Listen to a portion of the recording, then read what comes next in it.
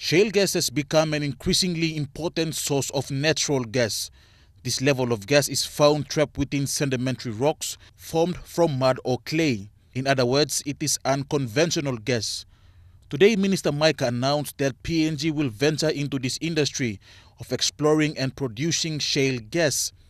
This type of gas that we never thought existed in Papua New Guinea is the news that I am announcing today.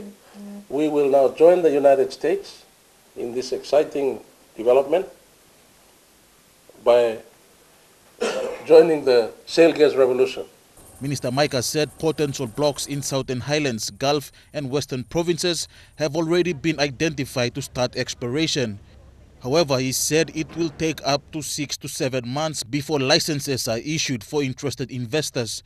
Development of oil and gas has significantly increased in scale and in terms of its reach also throughout the country.